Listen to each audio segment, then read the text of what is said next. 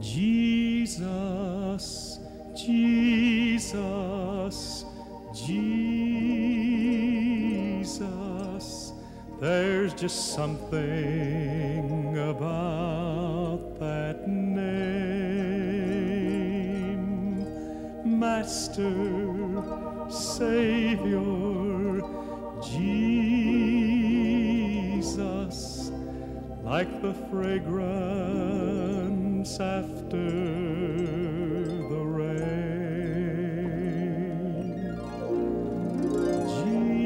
Jesus, Jesus,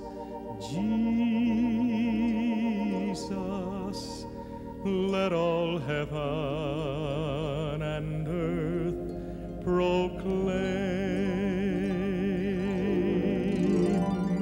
Kings and kingdoms shall all pass away, yet there's something about that name.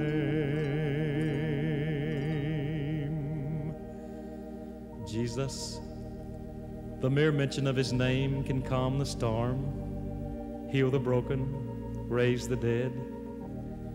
At the name of Jesus, I've seen sin-hardened men melted, alcoholics transformed, and the lights of hope put back into the eyes of a hopeless child. At the name of Jesus, hatred and bitterness turn to love and forgiveness. Arguments cease. I've heard my own wife softly breathe that name at the bedside of one of our children delirious from fever, and I've watched that little body grow quiet and the fevered brow cool. I've sat beside a dying saint, my own dear sweet grandmother who gave me a home when I didn't have a home. And I've heard her summon with her last ounce of ebbing strength to whisper earth's sweetest name, Jesus, Jesus. Emperors have tried to destroy it.